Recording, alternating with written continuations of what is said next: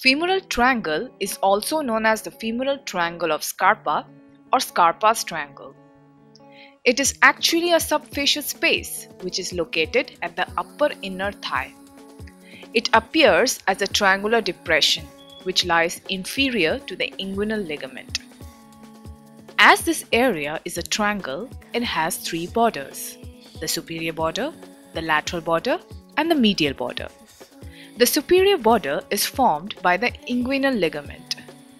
The lateral border is formed by the medial border of the sartorius muscle. And the medial border is formed by the medial border of the adductor longus muscle.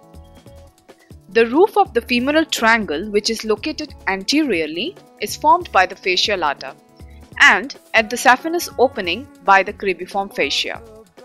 The floor of the femoral triangle located posteriorly is formed by the pectineus and adductor longus muscles medially and by the iliopsoas muscle laterally. The apex of the triangle continues into the adductor canal. A fantastic way of remembering the borders of the femoral triangle is by using the acronym SAIL, since it's shaped like a sail. S stands for sartorius, A for adductor longus, and IL for inguinal ligament. The contents of the femoral triangle from lateral to medial most can be remembered using the acronym NAVEL. N stands for nerve, which is the femoral nerve.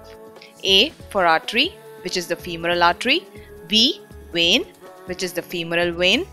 E for empty space, and L for lymph, which includes the deep inguinal lymph nodes and associated lymphatic vessels.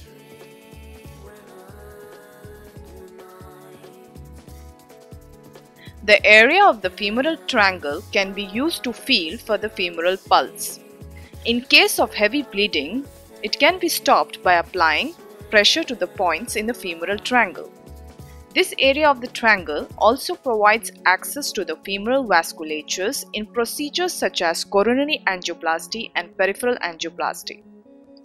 The femoral vein allows for femoral venopuncture when there are no superficial veins that can be aspirated in a patient.